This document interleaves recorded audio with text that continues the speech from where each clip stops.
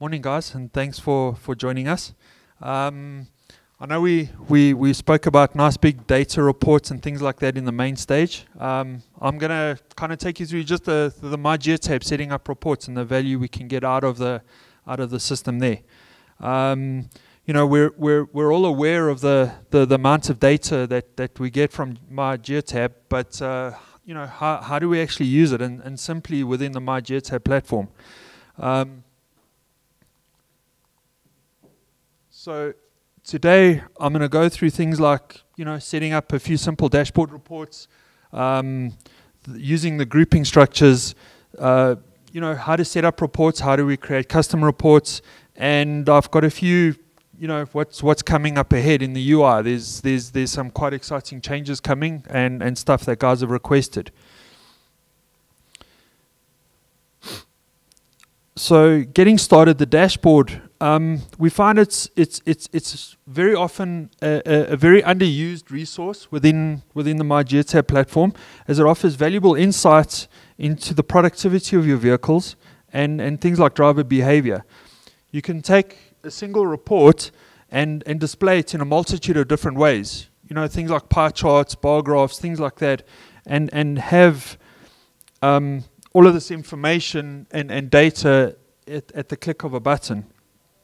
These dashboard reports, they're Excel graphs, so if you see something on the dashboard, you click on it, you download it, and you have the reports in your hand.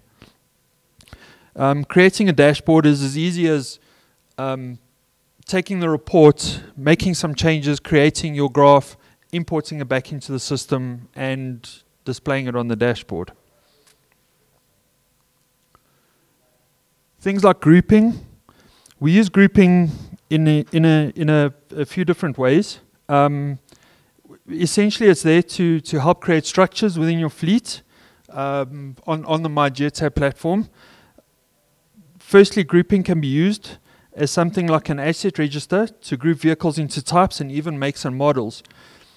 This will allow easy access to do fleet evaluations and even create rules for specific vehicle types. So you can group vehicles in types, you know, thinking of things like harsh braking and harsh acceleration. Different rules will apply to different vehicle types. Think of light motor vehicles versus heavy motor vehicles. Secondly, grouping is used to create a divisional organizational structure, limiting access to assets that may not be in the same region or in the same departments within the business.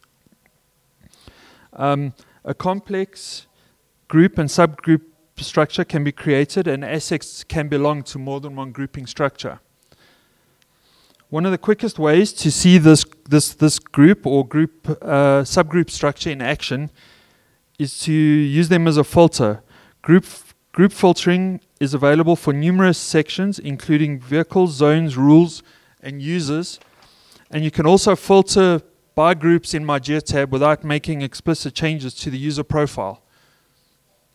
There is a group filter in the top left-hand corner that will let you see quite quickly what belongs to what group within the platform. So creating reporting, the power of the reports is limited by your creativity, your Excel knowledge, things like that. Using Excel formulas, you can create a report to bring through information as you request it. To customize a report, it's probably you know, you generate a report, add in your calculations or your formulas, import it back into the system, and it can be used either as a dashboard report, a report you can generate ad hoc, or on the dashboard. Adding to reporting, there's a way that you can set up reports to be dynamically sent when a certain condition is met. Think of things like the maintenance reminder rules. You can set up a rule on the report that it only sends it out when a vehicle is coming up to a service. Another way might be something like a watchdog report, that when a vehicle has been offline for a certain amount of time, that it sends out the report to alert you that there may be a problem with one of the devices.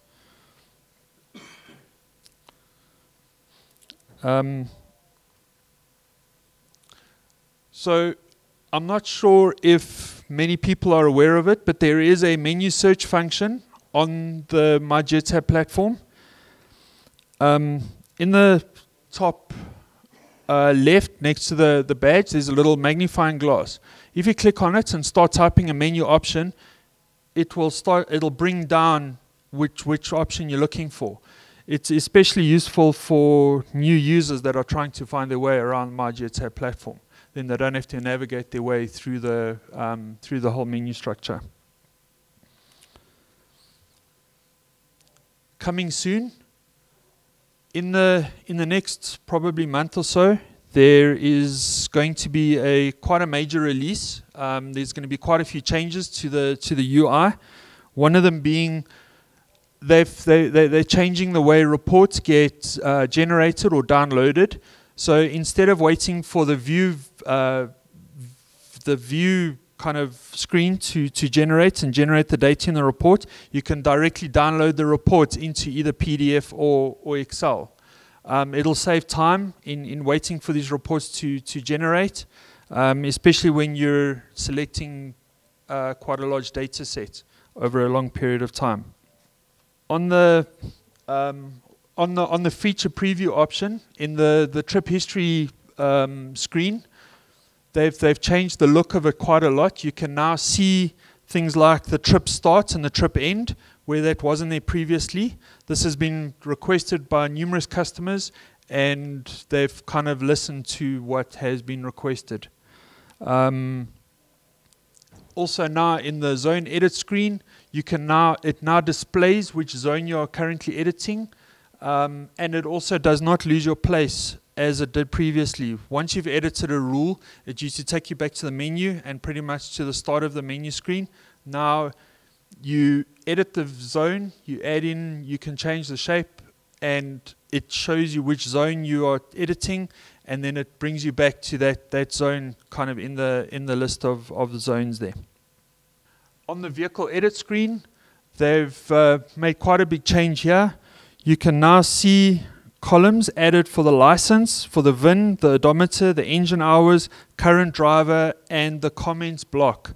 You can also choose to remove or add these to that screen, or rearrange the order of them by simply dragging the column from one point to another column so that you have the information up in front of you.